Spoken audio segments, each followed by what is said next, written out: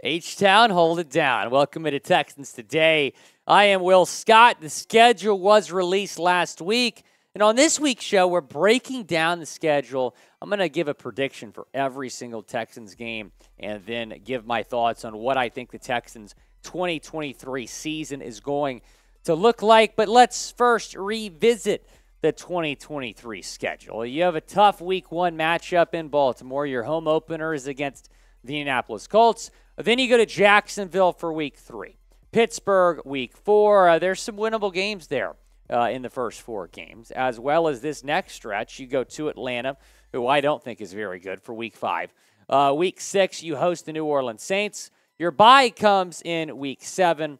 Week 8, you go to Carolina. Week 9 is against the Tampa Bay Buccaneers at home. Week 10 is in Cincinnati. Week 11 is against the Arizona Cardinals at home. So you have 3 straight home games there against the Cardinals, the Jags, and the Broncos.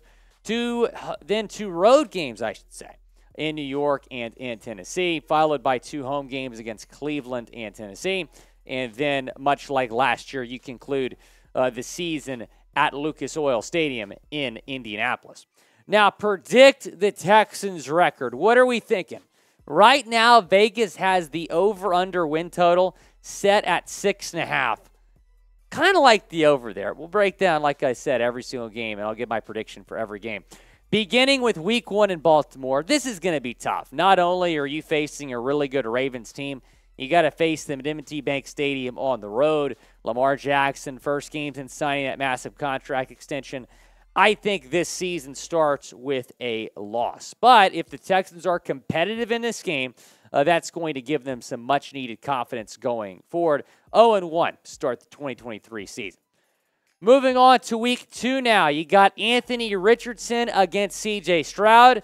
This is the Texans' first game at NRG Stadium in Houston, and I think they win it. 1-1 start here for the Texans. I think they will be better than the Colts. I do not like the pick of Anthony Richardson. I think the Texans hired the better coach. Not that Shane Steichen's not a good coach, but I think DeMeco Ryans is the better hire. So I have Houston bouncing back after that Week 1 loss, winning their home opener in H-Town. Then you go on the road and face the Jacksonville Jaguars in Week 3. This was a team that won the AFC South last year, went on that big run at the end of the season. They're expected to be even better this year, so I'm going to mark this down as a loss in Jacksonville. 1-2 start here for the Texans to begin the 2023 season. But then you come home to face the Pittsburgh Steelers. The Steelers played pretty well at the end of last season, finishing 9-8.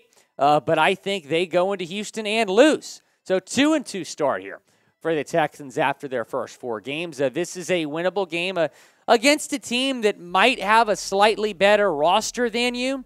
But I think the Texans' offense is going to lead them to victory here against Pittsburgh. They have the better offense right now already, even though C.J. Stroud hasn't even taken a snap yet. Then they go to Atlanta for Week 5. Atlanta finished 7-10 last year. I think they're going to be worse this year, and the Texans are obviously going to be far better. So I have the first road win of the season coming in Atlanta at Mercedes-Benz Stadium. 3-2 start here in the first 5 games for the Houston Texans. Can you imagine if they're 3-2? You come home to NRG Stadium to face the New Orleans Saints, who are pretty good. They're going to be better than they were last year because they do have Derek Carr. We pushed that graphic, Jack. I look at this game. This is a winnable game, but I think the Texans lose. 3-3 here to start the season, but I don't think we can complain about a 3-3 start here through 6 games. If they start 3-3, you might be thinking about the playoffs a little bit. Can the Texans make the playoffs? Type Y for yes or type N for no down in the comment section. Let me know. Can the Texans make the playoffs? This might be one of the more anticipated games on the Texans' schedule in Carolina. Number 2 pick C.J. Stroud against number 1 pick Bryce Young. Those two are very close, have been very close since high school. This is going to be a really close game, a nail-biter. I think Carolina, though, is going to be sneaky good this year. I have Carolina winning at home as the Texans drop their 2nd straight game to move to 3-4 on the season. But I still think C.J. Stroud plays well against Bryce Young. Speaking of C.J. Stroud, you can go pick up his jersey now at chatsports.com/Stroud. Just announced he is going to be the number 7. So that is what you are going to get on your doorstep. Chatsports.com/Stroud. C.J. Stroud jerseys available right now. Moving on to week 9, you face the Tampa Bay Buccaneers at home. They're entering the post-Tom Brady era. Baker Mayfield or Kyle Trask is going to be the quarterback here coming to Houston. So I think you get back on track after 2 straight L's and win this game. I'm going with a 4-4 start here for the Houston Texans. This might be your toughest matchup of the season in Cincinnati against the Cincinnati Bengals, one of the best teams in the league, facing one of the best quarterbacks in the league in Joe Burrow. If the Texans keep it close here for a while, I'll be happy, but I think they lose this game 4-5 after the first 9 games of the season. I have them losing in Cincinnati. In my opinion, that's the toughest game. What do you think is the toughest game for the Texans here during the entire season? Let me know down in the comment section. Then they come home and face Jonathan Gannon, who the Texans were looking at. Very happy they went the DeMeco Ryans route. Arizona went with Jonathan Gannon. Kyler Murray, is he going to be back healthy? A lot of question marks right now surrounding this Arizona team. I don't think they're going to be very good. So I have the Texans beating the Cardinals to move to 5-5 on the season. Then they play host to the Jacksonville Jaguars in Week 12. I see this being a very competitive game. I had them losing in Jacksonville. I also have them losing in Houston to the Jags to move to 5-6 on the season. Jacksonville is going to be really, really good this year. I'm thinking 11 or 12 wins for them. Now we have this Week 13 matchup against the Denver Broncos. This concludes the 3-game homestand for Houston, and I have them defeating Sean Payton, Russell Wilson, and the Denver Broncos. I think the Broncos will be better, but I think the Texans can win this game, so I have Houston 6-6 after 12 games. Then they go to the Meadowlands to face the New York Jets and Aaron Rodgers. The Jets are expected to be a strong playoff contender this year. It's going to be tough to go into New York in December and win. So I have Houston losing this game to move to 6-7 on the year. You can certainly make an argument that game in New York is one of the tougher games on the Texans' schedule. Then in Week 15, they go to Tennessee. Is Will Levis going to be the quarterback? Is Ryan Tannehill going to be the quarterback? I don't know. Mike Vrabel's a great coach. I think it's going to be I think it's going to be tough to win both games against Tennessee.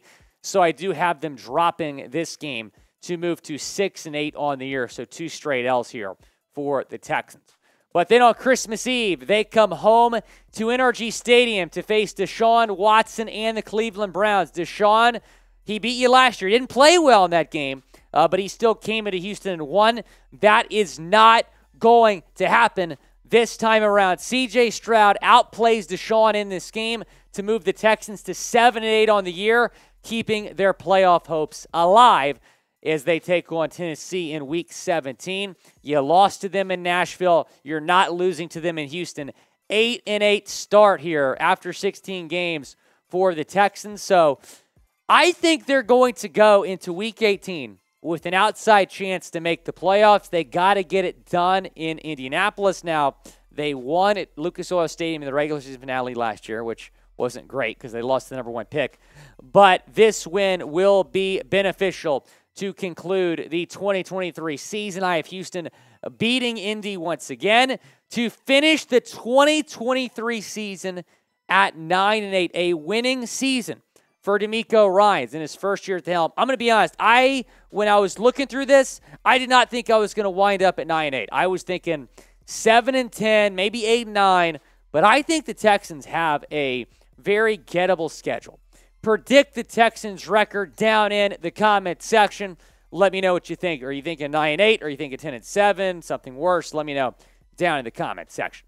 Again, there's a lot of winnable games here for the Texans. Even some games that I had marked down as L's are games that I was considering picking the Texans to win. So this is a gettable schedule. You have an opportunity to make a lot of strides here in year 1 under DeMeco Ryans. Be sure to subscribe to the channel for more Texans coverage, youtube.com/TexansTV.